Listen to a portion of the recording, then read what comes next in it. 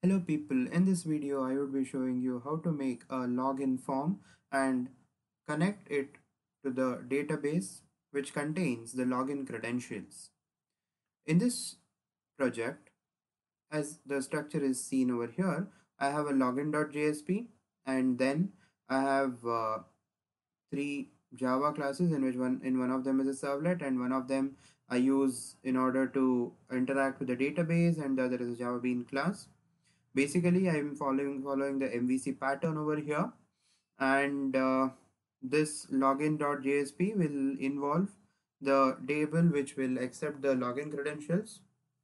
And once the login credentials are entered and once the submit button is clicked, then it would navigate to the login servlet. Here the validation would happen, and if the password or the username is correct, then it would be navigated onto the loginsuccess.jsp, where just I'm displaying that you have logged in successfully. Otherwise, it would throw an error. So let's execute the project. So I'll just right click here. Yeah, and to note, I'm using the Tomcat server, and MySQL is the database which I've already configured.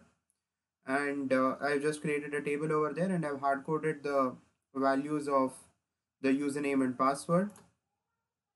Yes, so next and finish.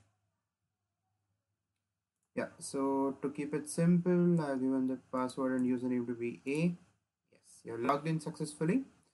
And let's see if we give a wrong username, what would be the response.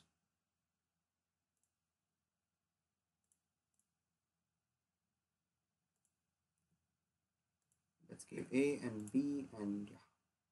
Yes, so there you go. It is not logging in. So thank you for watching the video. I would be leaving the link, GitHub link of the project in the comment section,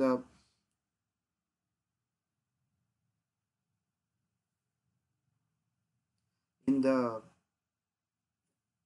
description box below, so you can have a look at it. Thank you. If you haven't subscribed to my channel, please subscribe and do like the video, share your views in the comment section below.